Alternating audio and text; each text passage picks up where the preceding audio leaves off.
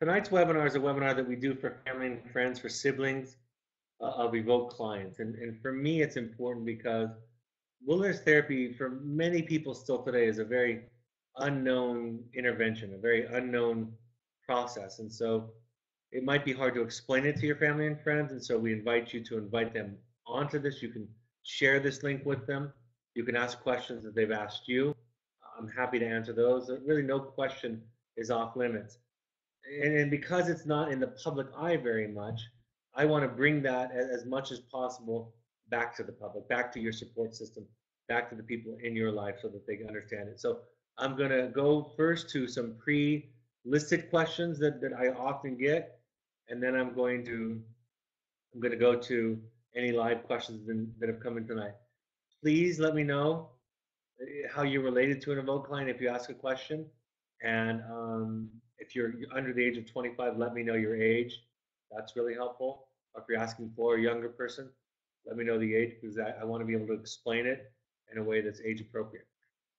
Probably one of the most typical questions that I receive is, what does a typical day look like? So Evoke Therapy Programs is a primitive living nomadic model. And what that means is we're not going out of cabins. We're not using a base camp. We're hiking the entire time from location to location with everything in the backpack of all the clients or students in a given group. And we will operate on hundreds of thousands of acres of land, of national forest land and a Bureau of Land Management federal land. And there are backup support that come out and drop off fresh fruit, vegetables, fresh food twice a week, fresh laundry each week, fresh water. But really, we're hiking from place to place. There's no coming indoors during any of that process. And 2 days a week we call layover days. Layover days are when the therapists go out and we're doing therapy. It's really hard to do a lot of talk therapy when we're hiking. So when the therapists are out there, they're having a session with all of the clients. They're running 2 groups with the client. They're talking to the staff and developing the plan, the therapeutic plan for the week. So that's what goes on during layover days. On the other 5 days a week, they're hiking 4 or 5 of those days, ideally, depending upon group makeup, their abilities, their location, and also the weather. And so on those days, they wake up in the morning, they have breakfast, they clean up camp, they pack up their packs, they start their hike to move to a new site. Throughout the day, they can stop for breaks, for of course, for lunchtime, mealtime. We want them to spend 1 hour a day doing personal work assigned to them that's part of their academic and therapeutic curriculum, but also that is customized by the therapists and by the group leaders. They can have groups, spontaneous groups throughout the day. So an average group is going to have anywhere from a few to 10 groups a day that are short in duration. They'll often have a morning group that's very formal and an evening group that's very formal, that's led by the staff, initiated by the staff. The therapist will often assign those. So they're having these groups, they're hiking, they're reading, they're writing, they're working on some schoolwork, they're having meals. We have what we call MFT, or mandatory fun time, every day. So we're trying to teach them games and to have fun. That's an important part of healing, of life, of balance. We arrive at camp in the evening. They split up and rotate the chores every day. They're getting camp set up. They're then setting up their own personal shelters, cooking dinner, eating, cleaning up dinner, and then a group, sometimes storytelling, music, and just casual hangout time at night. So that's the way that a typical day looks. And all of this becomes grist for the therapeutic mill, right? Anything can become therapy. Aside from physical safety, nothing really is a priority over therapy. So if somebody's struggling with making a fire by rubbing sticks together, which is an activity we do most every day, if somebody is struggling because they got a difficult letter from mom and dad, or if there's conflict in the group, any of that can become therapy. So although the therapists are only there those 2 days a week, a lot of the significant work happens in between the therapy visits. Phone calls to families can happen. They're writing letters home throughout the week. Families visit throughout the program in all of our groups. about to say, everything becomes therapeutic. And so primitive living, which means that they're not in cabins or using electricity, and nomadic, which means they're always hiking, they're not being transported or anything, right? They're kind of wandering around, if you will, in the wilderness. What if my child at home won't write? Then there's a question or two that's come up like this live from one of you this evening. It's really important, and I think a lot of the skills and tools that we teach parents in relationship to their child that is at Evoke, that you practice some of those with your children at home, right? These are applicable no matter whether your child's doing well or struggling. And so, more important than getting them to write, my question would be, why don't they want to write? Remember, a lot of clients and students, young people, that get sent to Evoke were creating a lot of conflict. There was a lot of energy poured into them. Sometimes there was bullying of siblings or a lack of kindness and empathy towards siblings. And so the child left at home, and sometimes, I don't want to overstate this, but might have experienced some small t trauma. Right? We talk about big T and small t trauma. And so sometimes they just need their own space, and we don't want to be intrusive to them. And so, more than getting them to write, more than getting them to feel or move through a certain process, I would pay attention to what they might be trying to tell you, what they might be feeling. You get to have your boundaries as a parent, of course, but in this question, this context, it's really important to honor what they might need to express through they're not writing, they're not talking about it, they're not engaging. I would spend more energy, more time and focus on that than I would at getting the objective or the goal of getting them to engage in a certain way. How do I help my child at home get over the hurt? That's the same kind of question. Don't try to help them get over it. Try to hear it, understand it, empathize with it. I teach my staff all the time. Don't try to fix these kids. Try to see them and hear them, understand them, and then stand by in amazement when seeing them and hearing them and connecting them leads to dramatic healing and change.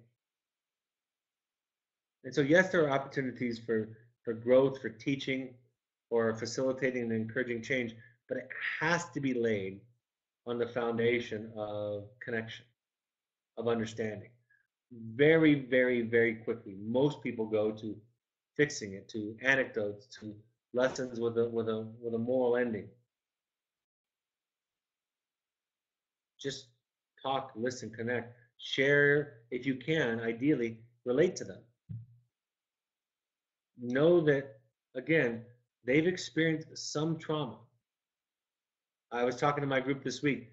Trauma, my favorite definition of trauma is anything less than optimal. And when we set the bar there, we really open it up to just hear people's story instead of judging and telling them other people have it worse, or look on the bright side, or think of it this way or that way.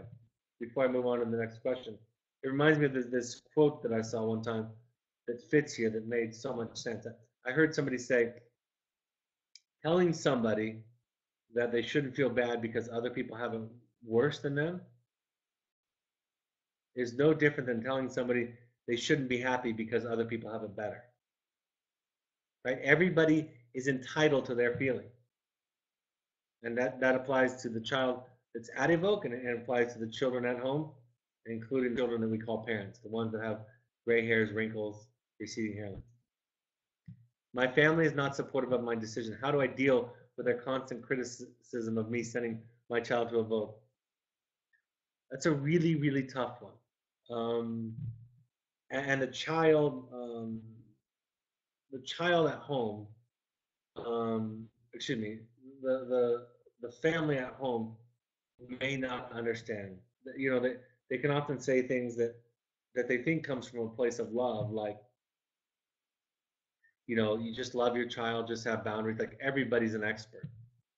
But they haven't lived. And for some it's challenging because the child at home, right, the child when they were home, before they got sent to Evoke, may have been polite and agreeable to extended family members, so it won't make sense. But when people understand that this is a place of healing, that in fact, most of our clients and students and families say after the process, everybody should go to wilderness therapy. Everybody could benefit from it. My students, 80 or 90% of my students say that at some point and believe that, come back to work for us, right? Develop a love.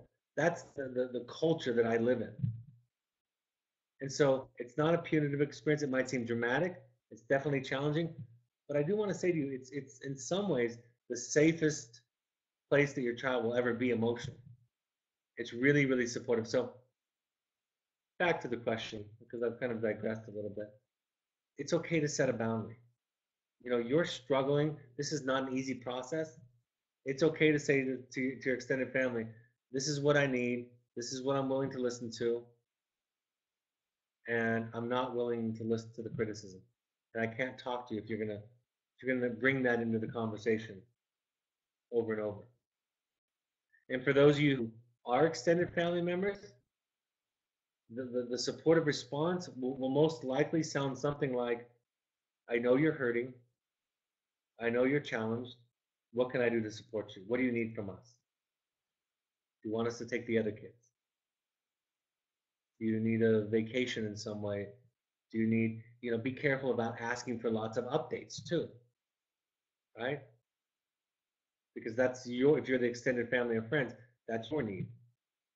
It's hard to be in a moment of challenge, of crisis, and have other people come in the family with their needs, and they don't even know that they're asking for things. I said to my mom during one period in my life when I was struggling, as an adult, well into my adulthood, I said, this is what I need. And at first she said, well, this is what I think. I'm going to give you my opinion. I said, you can do that if you want, but I'm not going to take the call if you do. I'm struggling enough. Here's what I need. And my mother, amazingly, I didn't ask her to. She went to her therapist. And she came back a week or two later and she said, I talked to my therapist and I realized I wasn't really there for you. What do you need from me? Do you want me to take the kids? Do you want to come on out to California on vacation? What do you need? And it felt so wonderful and so different. So it's okay to set a boundary. It's okay to shut them down. It's okay to ask for what you need. And it's okay to not take care of them in this process. How can a parent and child work on their relationship if they aren't together? Students and clients ask this more than parents even. But the foundation of a healthy relationship is two healthy selves, two healthy individual selves. I remember at one point when my son was going away for an educational experience for a long time, something that was positive in his young adulthood. It was very sad, very heartbreaking for me. My therapist, when I was expressing this to her, said, he needs to get away from you as far as he can, in fact, she said. And I remember thinking, yeah, I can do that. Knowing that that's valuable, knowing that he needs to find himself, and knowing that I'm supporting that and doing that for him, and that I love him and I can do that for him. So separation is the beginning of connection. Separation is working on each person working on themselves, getting clear. Letter writing therapy is practice at what goes on when we're together. The interactions that we have with each other in person, they move so fast. They're so complicated. So wilderness therapy slows it down, helps each party work on themselves, and with that, more developed sense of self, more developed clarity about what one thinks and feels, what one's boundaries are, the better the connection is, the possibility of connection that exists after that. How do you determine if a child needs aftercare?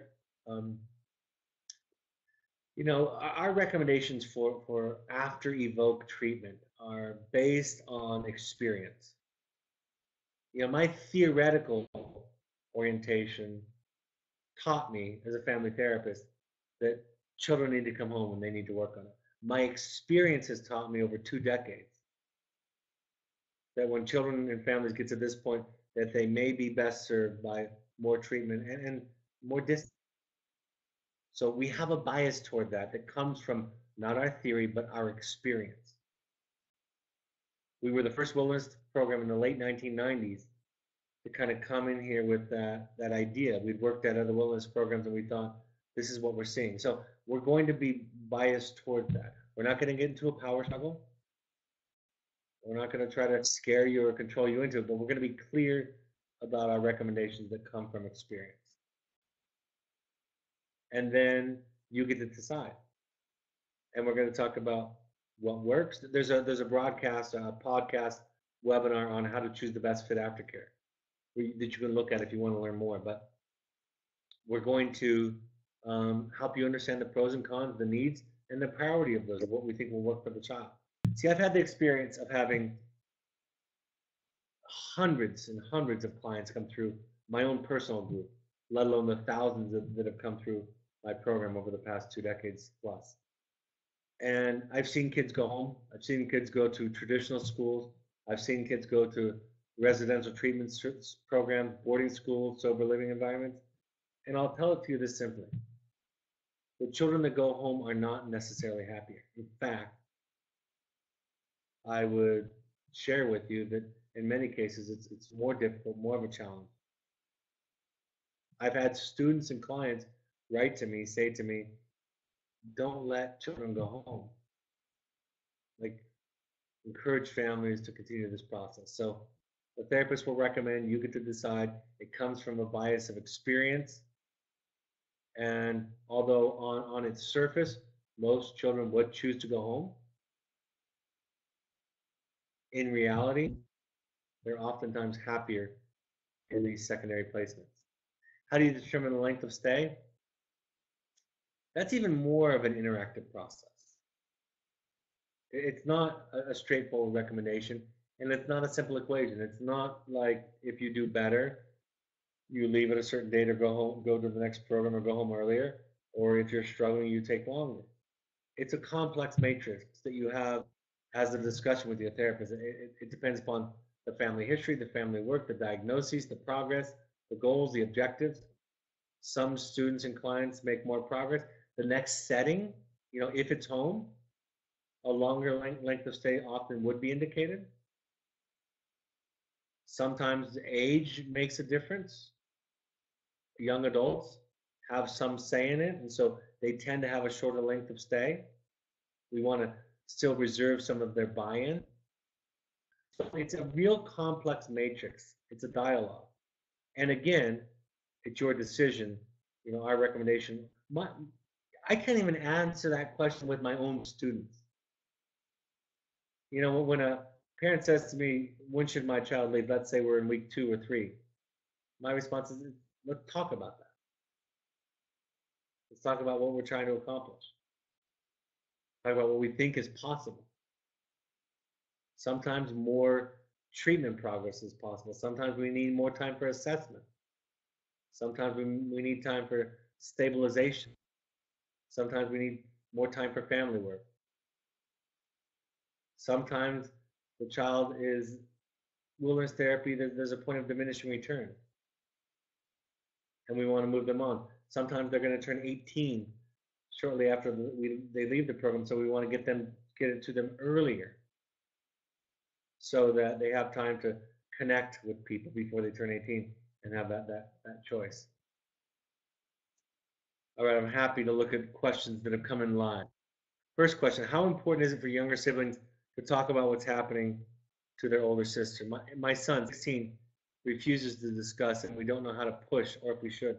That's similar to the question, like I said, I'd seen that one come in. That's similar to the question. Understand that sometimes the boundary of not talking is them trying to reserve their own space because it's been so compromised by the family's challenges. If you're asking me, is it ideal for them to talk? In a vacuum, that would be my answer. And it's also important to understand how this defense, this boundary, is serving the child. For me, it's about developing ears and eyes to hear and see children, even when they're acting out. And I wouldn't say that this is acting out. I would validate them. I would say, I was thinking maybe you don't want to talk because it feels scary. Maybe you don't want to talk because it's, you're so tired of talking about your brother or your sister. Maybe you felt so traumatized, discussing this is re-traumatizing you, or this is the one place that you can hold a boundary because your brother or your sister had violated so many of your boundaries. So spend a good amount of time listening, understanding, validating, not pushing, and then make invitations. If you establish that foundation, then the chances for kind of an evolution in the process are much more likely. But I'd spend more time on that. Question number 2, how as a parent do you not look for trends in your other children and worry about how they will also be addicts? Well, you just do. That's one of the costs, right, of this job for me. It was especially true with my older children. I imagined myself writing hopes and intentions letter for my children for 14 years before I ended up actually having to write one. But the way you do it, my work, my teaching is this. And you've heard me say this if you've attended any of these. If you're new to this, then this will be new to you. Do your work. I go to therapy. I've gone to therapy for 30 years. Some people think that's common for therapists. It's not. Some do, for sure. But more don't, for sure. I've been with my current therapist for 19 years. And I do that to get clear, to find myself, to sort things out so that when I come back to my children, I can more accurately see them. If the trauma of having a child who's developing addiction isn't processed, isn't healed, isn't worked through, then I'm much, much more likely to respond from a trauma place, right?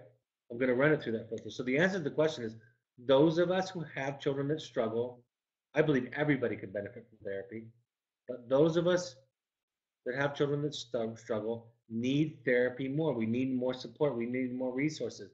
We need to process it so that when we come to the child, when we meet the child, we're not responding from that filter, that's been worked out, but we're responding from a place of clarity and we can more accurately see the child. My book basically says this in a way. The question is not what do you do, I say. The question is, who are you? And when you answer the question, who are you? You can then begin to answer the question is, who's the other person? Who's my child? And then you can answer the question of, what's my relationship to their issues?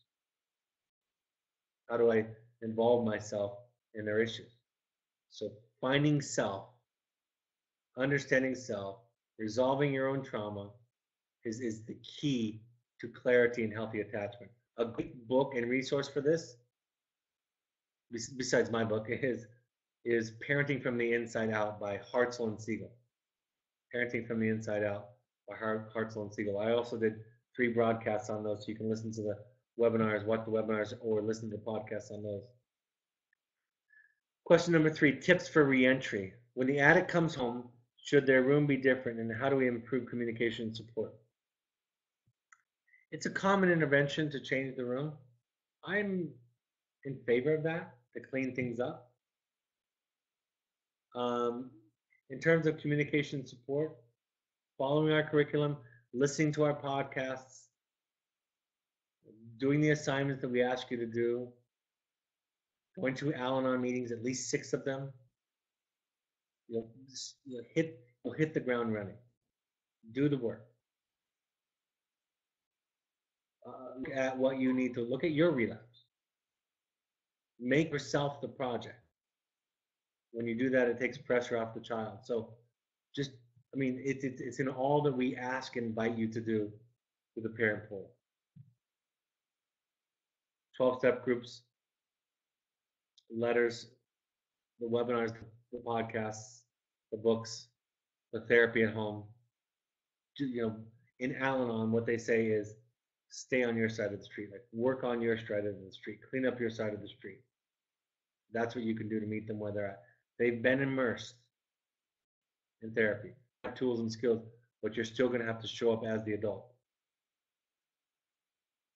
It's interesting. Our research shows us that parents that are motivated and active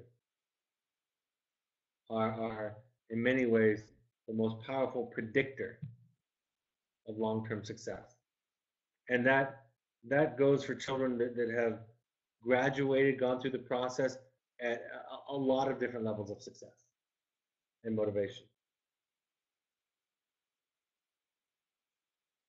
Next question. My niece is in the program. I have 3 young kids, ages 9 to 11. How should I, if at all, reference what my niece is going through to my kid? Or should I not mention it, given all the young ages? Okay, I'm a fan of therapy, like I said. I believe in it. I've spent my life trying to destigmatize it. I never really had a stigma associated with it because I grew up in Southern California, and if you weren't going to therapy, you kind of weren't cool. So I talk about it a lot. My children have heard about it. They know that I go. They know that their mother goes. At one point, my younger children said, "Why can't we go?" All of my children have gone to therapy. When my children were very young, I used to say to them, before they were younger than this, even younger than 9 to 11, I would just simply say, I go to work with the sad boys, because I work with boys primarily. I would say, I work with the sad boys in the wilderness, in the mountains, to help them, and it's an oversimplified term, of course, but to help them kind of figure out how to be happy. I just posted something on Twitter the other day that reminded me of this lesson as it landed with my oldest, my son, who's now 25. When he was 4 or 5, we were watching Disney's Peter Pan. And during a scene where Captain Hook was terrorizing Peter Pan or the Lost Boys, my 4 or 5-year-old son turned to me and said, "Hey, Dad, Captain Hook isn't bad, is he? He's just sad." It was one of my happiest moments as a parent. Because that's really what we're working with. We're working with people that are hurting. So I like the idea of talking about it. I would, of course, talk to your niece's parent and see if they have any parameters and maybe even talk to the niece about it. They can have some say because in part it's their program. But my greatest hope, my greatest aspiration is that we could all talk about the therapy that we need and that we could all benefit from it. Even people who haven't struggled in their life with significant mental health or functioning issues, they could use some therapy.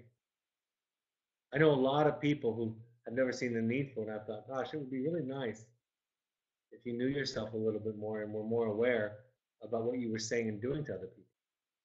You're not abusive or cruel, but boy, it would be really nice for you to get some therapy and some awareness. So that's my bias. All right, then I'm going to go through some upcoming announcements and then I'll go back and see if there are any questions. These are the 6 support groups. If you want to support your family member in therapy, walk into one of these meetings. Search on the internet, Al-Anon, CODA, or Families Anonymous, and walk into a meeting. If nothing else, it will give you compassion, empathy, and respect for what your family member has been asked to do. If nothing else, it will do that. Let alone the fact that in these meetings, whether you have an addicted niece, nephew, grandchild, friend, daughter, son, cousin, sibling, it tells you how to be in relationship to other people in a healthy way, particularly those that are struggling. You can also go to NAMI.org to get classes, more information, free resources. All of our broadcasts, if you're a family member, these are for these live webinars, for the most part, are for current families. But the podcasts that we make out of these are available to anybody. So just scroll through the topics and see what jumps out to you. Give a listen. If you have an iPhone or an iOS device, go to the podcast app and search Evoke Therapy Programs. On an Android device, download the SoundCloud app and search Evoke Therapy Program. On a computer, go to soundcloud.com and search Evoke Therapy Program. You can find us on Twitter and Instagram, inspirational quotes, stories, pictures. sometimes from alumni. You can find us at Evoke Therapy on Facebook. You can search Evoke Therapy Program. You can also go to the Evoke Family Foundation on Facebook if you want to become involved in or learn about a program set up by alumni families to raise money to help people who can't afford therapy. Of course, our blog is a great resource. My book, The Journey of the Rural Parent, is available on Amazon. There's a problem with the warehouse stock, so right now, if you want to buy a copy, just go here to the underneath the paperback square on Amazon and click on the 9 new, and you can buy it directly from the Evoke Therapy programs. You can also buy an audio version or a CD version or a Kindle version. We want all current families to go to a workshop. This is a 2-day experiential kind of field visit, education, networking, connecting with others. The next one is September. Actually, those dates are off. So if you want to know more information, contact Melanie at evoketherapy.com. If you want to do a deep dive, you don't have to be an Evoke parent. About half of the attendees are Evoke parents, half are not. If you want to do some amazing work, we have a cabin in Park City, a lodge in Park City, where we do 4.5-day intensives. We call them Finding You. I've done one. Everybody in my family has done one. I go and do a version of it every year for myself. It's amazing. It's a therapy accelerator, a therapy springboard. Finding You, the next one is November 7th through 11th. If you've been to a Finding You, you can come to Finding You 2, November 25th through 29th. If your child is an alumni of our wilderness therapy program, they can also qualify if they're 18 years of age or older, they can go to an alumni intensive. To learn more, go to our website or email intensives@evoketherapy.com. I'm going to be in Birmingham, Alabama tomorrow night, speaking to a group. And then here are parent support groups that you're all welcome to attend in Chicago, New York, and Philadelphia. Contact Melanie at evoketherapy.com for questions, to RSVP, or for more information. Pursuit trips are our adventure trips for families and young adults. Any of the live questions come in? How old is the sister? I have a sister asking the question, what's the best way to help? How old are you? 25. Okay. Great question. The best way to help is to learn what they're learning, to be vulnerable. I had a sibling years ago who didn't struggle like their sibling that came through Evoke, and they were going out to visit them at their therapeutic program after Evoke for the first time. And they called and they said, I don't want to mess up. I want to be supportive. I'm afraid I'm going to say the wrong thing. And I said, why don't you just show up and say that? Just say you're afraid of messing up and you don't know what to say and you're anxious and you want to support. And what would be so cool about that is that your sibling would, for the first time maybe in that relationship, not be the screw up. They would be the one that knows more than you, if that's the case in your family too. But just showing up vulnerably. What I ask siblings to do, especially in their mid-20s, because you're an adult, is just do some of their work. Just see what it feels like. Listen to a podcast. You're listening to one now, of course. Read a book. Walk into an Al-Anon or a Families Anonymous meeting, and share with your sibling your respect and empathy and admiration for the courage. Talk about your own self. You might not have the same kind of struggles and challenges and problems that they have. You don't need to. The best way that any of you family members can be supportive is to show up with your own vulnerability and to support them with that and ask them questions. And if you learn something, share that with them. If there's something you need to work on, share that with them. And if you're anxious and worried and don't know what to say, share that with them. And if you have a little bit of education, even better. Even better to share with them your own. What I do with my clients, with my 14, 15, 16, 17-year-old boys, is I just share with them my struggles. Often. I'm talking about something and I say, I go to therapy. I have insecurities. I've covered up my stuff with defenses not unlike yours. And yes, I may be farther along the path than you, but I can relate to you. And the more educated, the more experience you have, the more articulate you can be in that. So thank you for that question. That's fantastic. Remember, vulnerability, they don't need lectures, advice, anecdotes, moral stories. They want to feel safe. Just think about this. Think about this, all of you. The amygdala, the part of the brain that is the fight or flight part of the brain, the lower part of the brain, the limbic system. Right?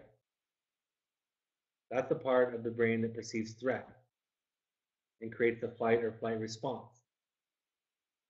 And if the amygdala is on fire, if the amygdala is lit up, if the amygdala is functioning, meaning the child is feeling afraid, threatened, it hijacks the rest of the brain. They don't think rationally or logically. They respond in reactive, irrational ways, right? That's the way that it works. That's the way human beings are wired, literally. So we first have to quiet the amygdala. And that means we have to make them feel safe. And the best way to make people feel safe is to listen, connect, and understand no matter how crazy it is, and to be vulnerable and real yourself. Then the top part of the brain, the higher functioning, the higher thinking, the higher reasoning part of the brains open up, and all the lessons, all the seeds that you want to plant, all the wisdom you want to share has a place to land. All right, looks like that's all the questions for this evening. Thank you for joining us. I hope this was a helpful point of contact. Please feel free to peruse our podcast library.